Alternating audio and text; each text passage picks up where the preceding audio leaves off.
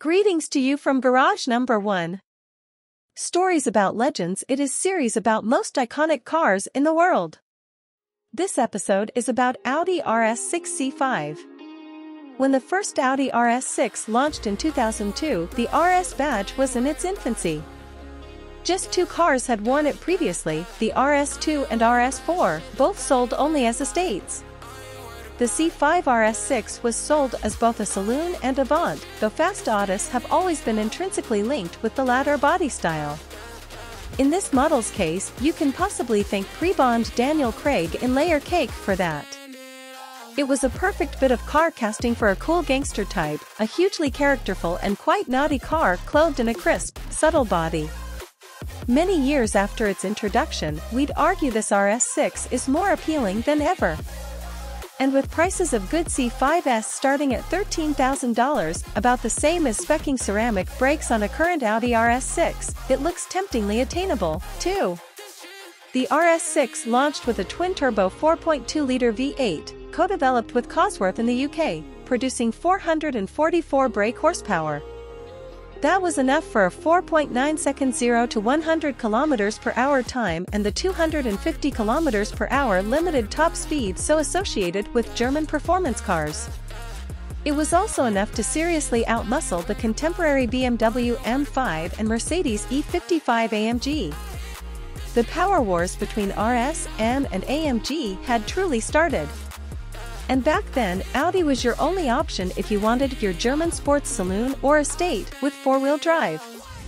Towards the end of the RS6's life, Audi saw fit to boost its power output, launching the 473 horsepower plus version.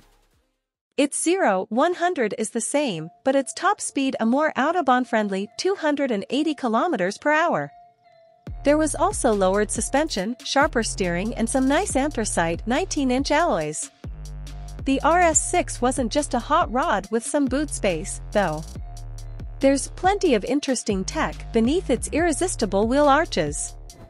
Quattro AWD with a proper torsion differential. A 5-speed Tiptronic automatic gearbox.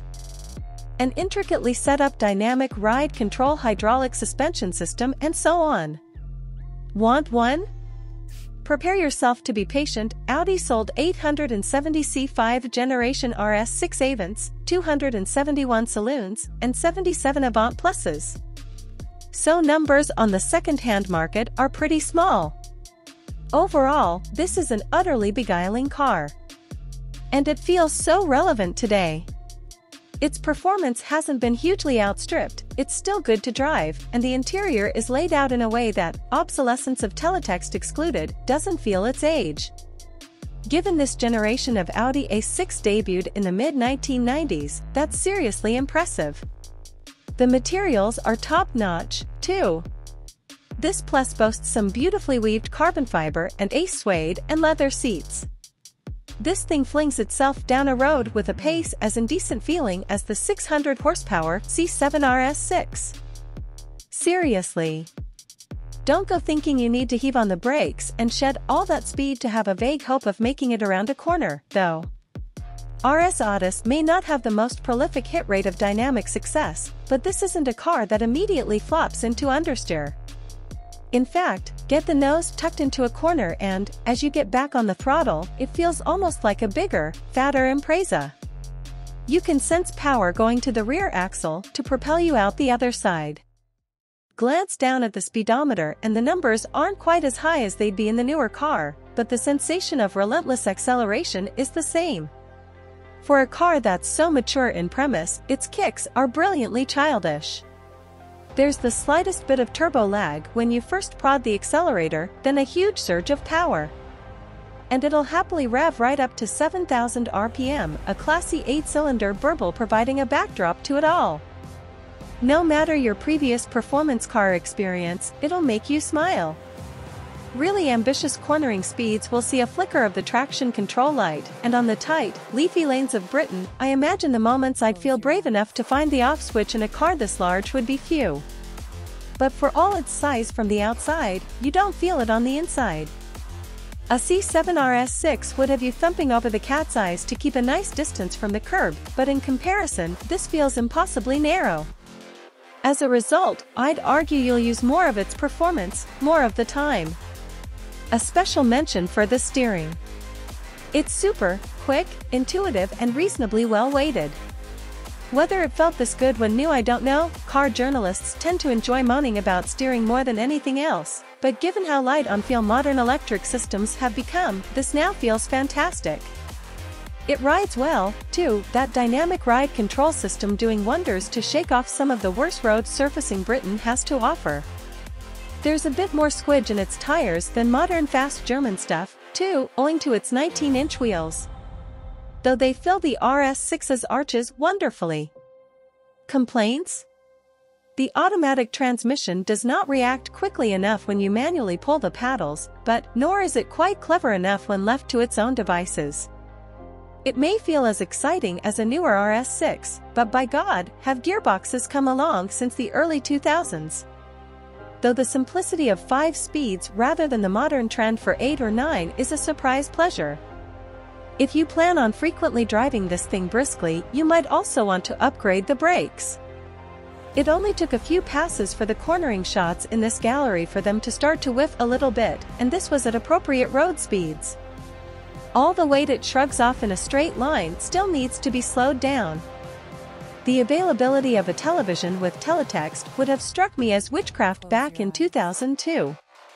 Of course, nowadays, the whole infotainment system doesn't really work, to the extent you're better off suckering your phone to the dashboard and using it for navigation, media and so on, but that's okay. This is 17-year-old technology, remember. Audi has always been especially good at interiors, making them feel solid, well-wearing and unlikely to fall to pieces. The RS6 is no exception. Admittedly, this particular car has done very few miles, but a well-looked-after car ought to age pretty well, regardless of how many miles it's done. This generation of RS6 launched as an Avant, with the 4-door saloon following later, so of course it's massively spacious and practical. Families of 5 are easily accommodated, as is all their luggage. Back in the day, prices kicked off below $76,000 before options, of which there were many. Nowadays, you can spec an RS3 up to that level. Without stating the obvious, it's important that a car like this has been looked after properly. That means a service every 12 months, with the cam belt changed every 5 years, or 40,000 miles. The water pump ought to be changed at the same time. The gearbox needs its oil and filter changing every 40,000 miles, too. And given the work they're tasked with, expect brake pads to last 10,000 to 15,000 miles on the front. There's some considerable mass to slow down, after all. A set of discs and pads comes in at around $1,300. Audi's dynamic ride control system is a mechanical take on adjustable dampers, used to counteract pitching and rolling during cornering. Great when it works, but the system can leak. Opposite corners of the car work off each other, so you need to replace both, though Sam Townsend of VAG Tech says you should also update the other side of each axle. In short, one fails, you replace all 4. Which is $2,500 before fitting at a dealer with specialist equipment. I put Bilsteins on mine, he says, citing them as an alternative aftermarket fix. You get better handling and it's all adjustable, and you get a lifetime warranty. Run it on Shell V-Power, fill it with Castrol Edge, only use genuine parts and make sure you let someone who knows what they are doing work on it, says Sam. They also eat tires. Sam says the tires you fit really ought to be a premium brand, too. Cheaper alternatives can rub against the suspension. Any other advice? Make sure you live near a petrol station. We can concur. Our few days in the RS6 saw the trip computer read 19 liters to 100 kilometers, and that included a few stints on the motorway. An 82-liter fuel tank makes it more manageable, but also ensures fills will not be cheap. The cheapest C5 RS6s sit below $13,000, but will likely have north of 100,000 miles on them. No real issue if they've been looked after and appropriately serviced. Of course, the build quality here is strong. Pay $14,000 upwards and you should get a car with a full history and sub 100,000 miles. Just be aware that the VW up price does not mean similar running costs. Maintenance costs have been astronomical, expect $1,000 bills each year, says Sam. If you want an RS6 Plus, these start at around $19,000, with the best touching $25,000. As we went to press, there were a few C5 RS6s priced higher than this, but these really need to be fine examples, as $31,000 and up takes you into second-gen, V10-powered RS6 territory. Thank you for attention. Subscribe to our YouTube channel and Facebook page and stay tuned for the next story from Barrage number 1.